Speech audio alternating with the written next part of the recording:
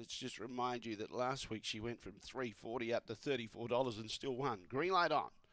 We're set to go away in racing. Agronomist only fairway. Bacardi Blaze is in front of him, but he's got clear galloping room and he's stoking up and he's coming at it. Bacardi Blaze in front. Agronomist.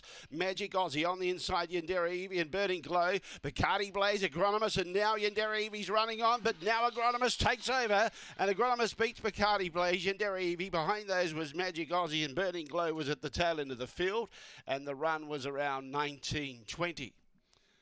Favourite salutes Agronomist. Had a clear passage from box 6. Uninterrupted passage. Bacardi Blaze had a bit more speed than him early. Built up a length or two lead on him. He was putting in the big strides as she was creeping down to the inside, and Yandera Evie was making ground late. But Agronomist goes on to win with a 19.25 gallop here. 19.25 the gallop. He has gone quicker than that here before, but he didn't have to today. 6824, 6824 the judges' numbers.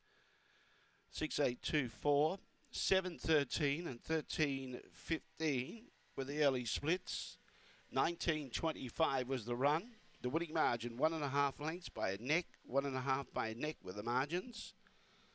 And it's 6, 8, 2 and 4. 6, 8, 2, 4, 19.25 that run. The run home was 6.12. 6.12 coming home. Agronomist is a red fawn dog, April 2019. Barshabal out of Galster Hook.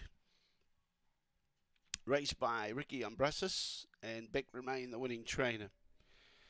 Now, that's his second win from 7 goes now with 4 placings. He's been very consistent here and enjoyed the small size field to get that clear galloping room. Agronomist, $1.60 and $1.20. Bacardi Blaze, gallant in defeat, $1.80.